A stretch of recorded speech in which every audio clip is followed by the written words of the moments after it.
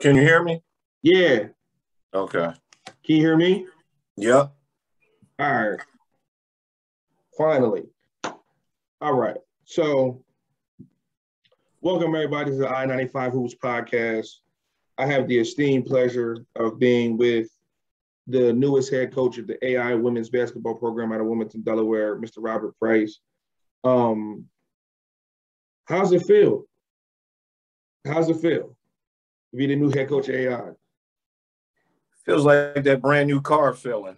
You know, you want to get it in, want to drive it, just that new feeling, that fresh feeling. You know, it's a little different, with all the grinding, all the just getting here, the actual bump and grind to get here. Right. It's but it's never relief. You got to keep working, keep pushing. So that's all. So, I know getting over AI, they had a really talented young lady last year that played on the boys team. It was a little, because of COVID or whatever. So what is it going to look like building a team this year? Like, is it a straight rebuild? You have no clue what's going on? Because I know you were at another school last year, correct? You were at Brandywine. Yeah, Brandywine. We've been through a lot. It was a lot going on there. Before I got there, they had 0 wins, 2 wins, 4 wins, to a 12 wins when I get there. And then another 12-1 season. We went 13-0. So we lost 2 seniors. They'll be having 5 seniors coming back. 4 of them are starters. Okay. So, you've been in the foxhole with them.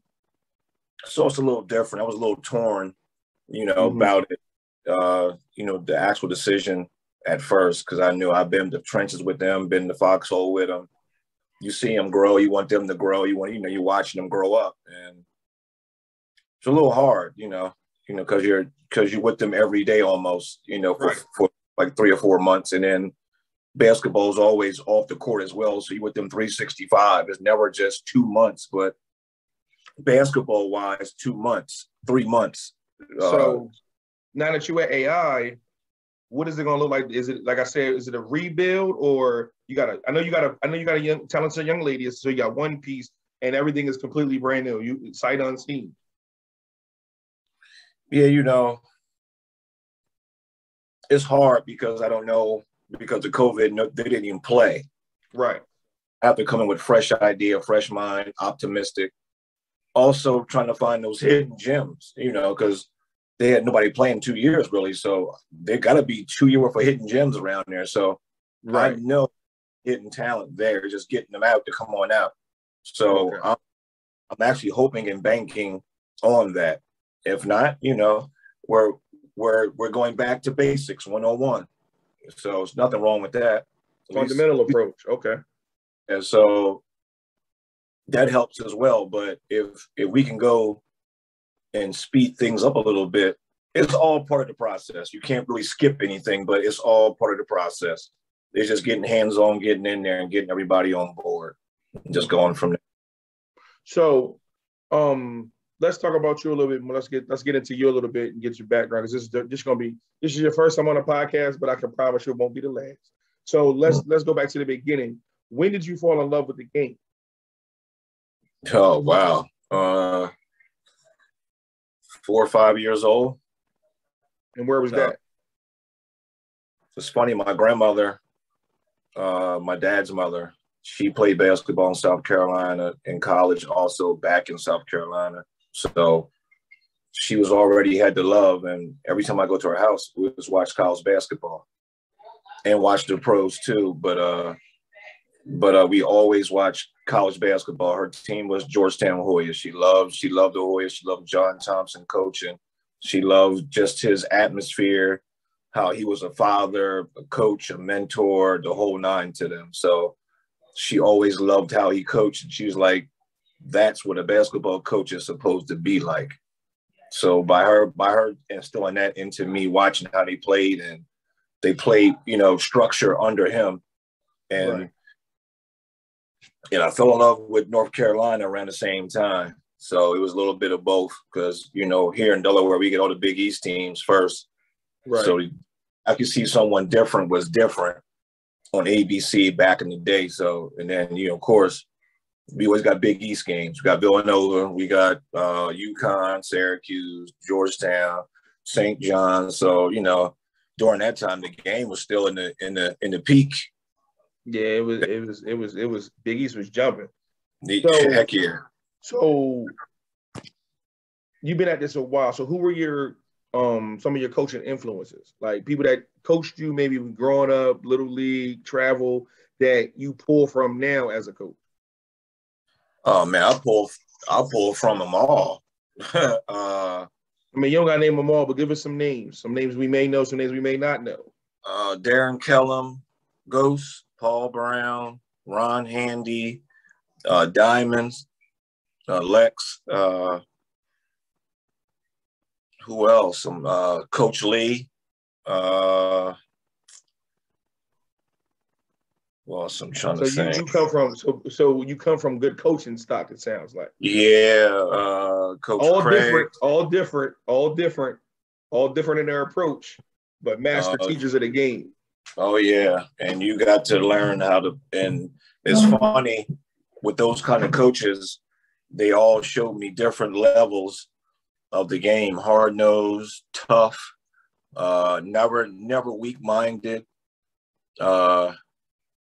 Fundamentally sound, the actual love of the game. You always learn. You worked hard. Never a day off, no matter if it was on the road or home, anywhere else. Just instilling the love of the game and knowing that you got to work on your craft every day. And so, do you approach? So you said work on your craft every day as a player. So do you take that same approach now that you're a coach? Are you more of an X and O guy, or are you more of a skill and drill guy that knows X and O's? Are you a little bit of both? A little bit of both. You got to be versatile.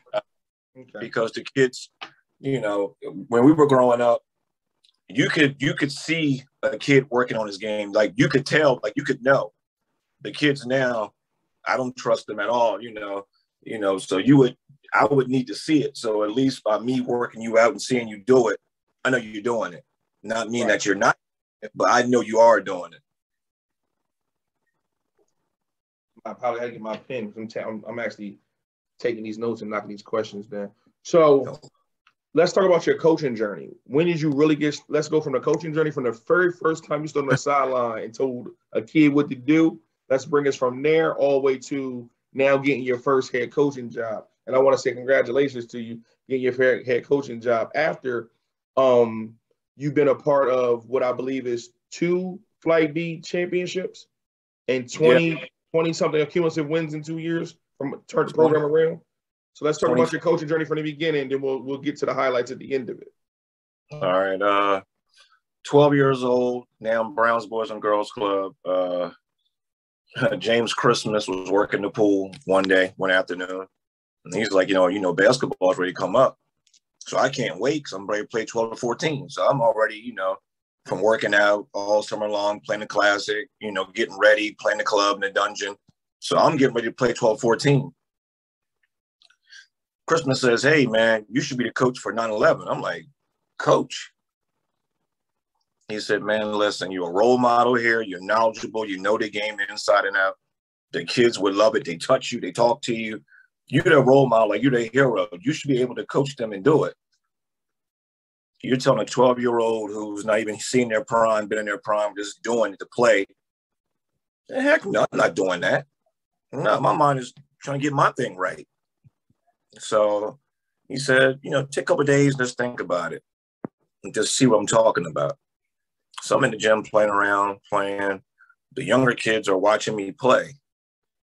And it clicked. And I was like, oh, this thing's a little bigger than me. Mm-hmm. So I came back to him the third day, was like, you know what? I'm going to coach him. And so that means you was going to play 13 and 15 and then coach the 9 to 11. 9 to 11. Was it 9 to 12, 13, 15? So you was going to play on 13, 15, even though you wasn't old enough. And then the team you should have been playing on, you was going to coach the team you should have been playing on. Yep. So I said, you know what? Why not? So I went, coached them, still played up. And it was fun because I really saw the game on the sideline differently than playing. So I had a